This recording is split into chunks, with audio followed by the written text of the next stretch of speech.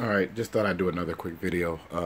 I did another video explaining some coverages you can use with just using rookie bases or speed turf bases that don't have dials, showing that you can still run some zone defenses, some safer, more consistent plays that doesn't require a lot of serious thinking. A lot of the players will be in positions on their own. You won't have to overthink yourself with a lot of pivots. Most of the guys should be in position. You may have to move a few after a pass completion and stuff like that. So the other ones I explained were man and cover 2. This one's a cover 3, which is for a little longer down in distance. In this case, you can see my marker here, but the first down marker is there, so you're looking at about a 20-yard needed to gain.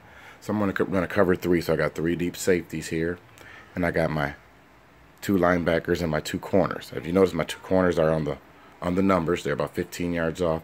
They're just going to come straight down and take away anything coming across right away, and then also take the flat on both sides. Now the linebackers are coming down. They're going to be able to make a play on anything inside of here, if not disrupt any pattern that's trying to come across here. The ends are out wide because, of course, you don't want to just give up a free release here. It's going to be a little tight area between here that receiver, he wants to come in here. Same with this tight end. So you just want to, disrupt passing angles.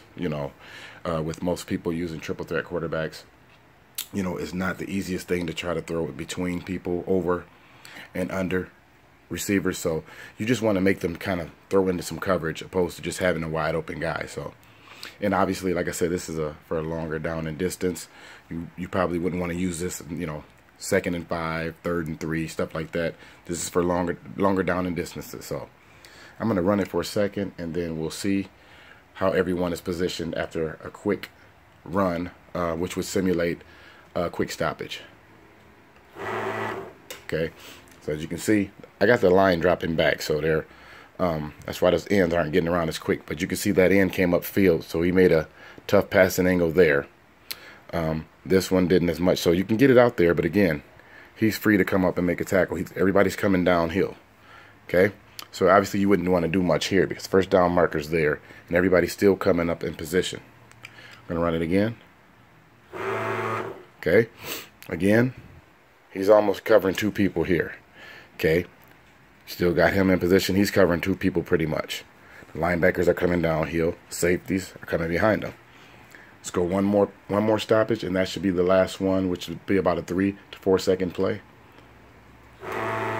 Okay, so now you got everybody coming downfield. You got those 2 there. He came in a little bit too tight. He should have been more like him. So if he's more like him, he's more here, he's in a little better position. But again, all of these guys are in position to be pivoted because they're free. They're not engaged. They're not tied up with anybody. So, and again, you're forcing a tough pass. That's all you really want to try to do is, you want to be the cover guys, but at the least you want to make a tough pass. So those 2 are open out there. But then if they made that play, you got to pivot here, and a pivot here, and then somebody would make a play. You would have a big gain, but that's given no pressure. And then, like I said, this guy, if he'd have been in a little better position, he would have been in a better position to defend the pass. You can see over here, it's a lot better. These 2 guys are covered pretty much here. That back is still picked up there. So you got these 2 guys here, but that's a pretty long throw, so it's not the easiest throw. That's what you want to do. You just want to make things hard. So, again, this is just a simple way to play. I'm sure the more advanced players wouldn't pick up as much to this. I mean, maybe they would, maybe they wouldn't. The better your bases are, the more success you're going to have with it. As you can see, that base was one of the ones I just used. I got with the board.